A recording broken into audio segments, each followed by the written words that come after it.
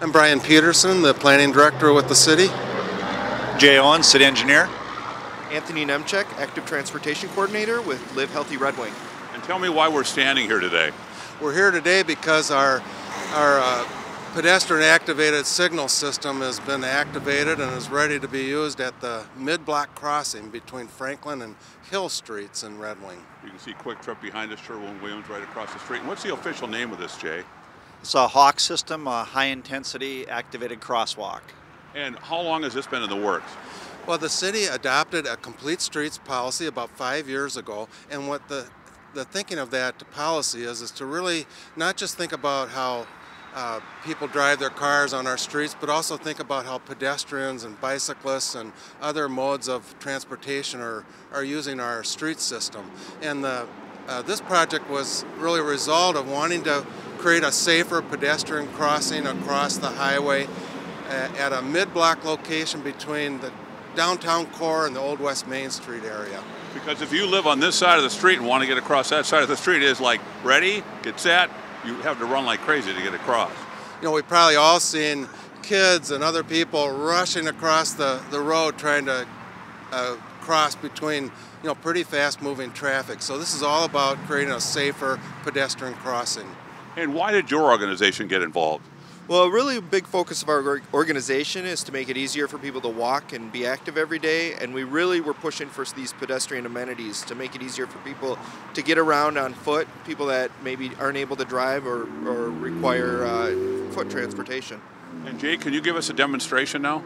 Yeah, I can talk a little bit about the system itself. One thing you'll notice different, we do have pedestrian crossings that are an LED flasher that give a warning to drivers that there's someone in the crosswalk. That's different than this system. This system functions where the vehicles will actually stop. There'll be a red stop, and it'll be an enforceable stop, just like a signal system. The difference is when there's no pedestrians here using it, the traffic goes on through as though there's no signal here at all. So it's only when a pedestrian activates it, pushes the button, that the yellows will come on, warning the drivers, the vehicles, that they're approaching a signal that is going to turn red, just like a signal system either at Broad Street or Old West Main. So once that's activated, the yellows will then turn to a red ball, and the pedestrians will get their goal to cross, which will be a countdown timer, and just like they see at any other signal system. And that countdown timer will give them time to cross the street. Then once they've cleared their lanes and made their crossing, the vehicles will, it'll be turned to a flashing red, which will allow the vehicles to move through if the pedestrian have cleared their lanes of traffic. And then after the flashing reds, it'll go to a dark system again, the way it is right now, meaning there's no pedestrians and the vehicles are moving on through as normal. So it is a different system than a warning system, and it's actually an enforceable traffic signal to stop traffic to allow pedestrians to safely cross. And does it see me? What's that? Does it sense me? It does not sense you. It's completely on a time basis. So if you're a slower pedestrian and don't make it all the way across, you'll see out in the middle there's a median and another push button. So it's not sensing, but it does give you another refuge to stop out there and make another crossing. So you could push it out there and get the next 24 seconds to cross. So let's do a demonstration.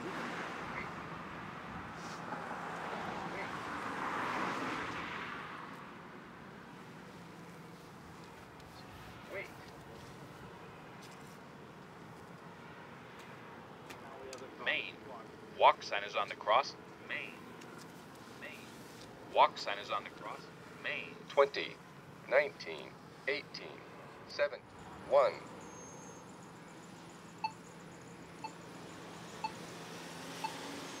Now they'll push the button again to cross the street one more time, and then you can watch the lights have changed to yellow now.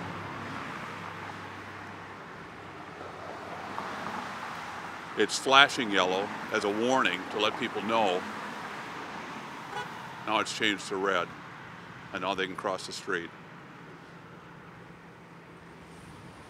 17, 16, 15, 14. Now it's, the vehicles can move or can go with flashing reds if the pedestrians have cleared their lane of traffic. okay. And that's part of the confusion right now.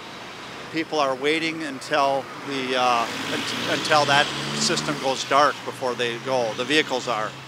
And there's a sign that we could add to the mast arms that will tell them that they are free to go on flashing reds as long as there's no pedestrians present in their lane. As long as there's nobody walking across the street, then how about if there's somebody waiting? There's somebody waiting.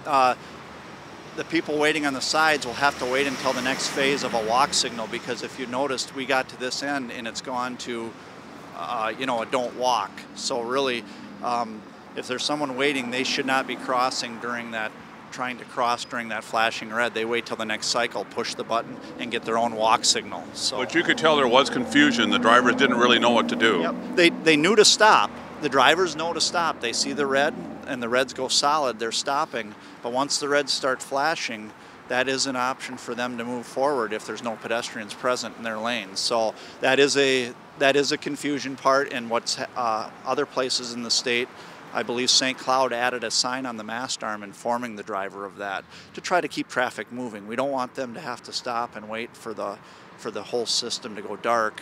If it's clear, they should be able to go through the crosswalk here. So that's a sign that MnDOT had mentioned earlier this week. This is only the third installation of its type on state roads in Minnesota.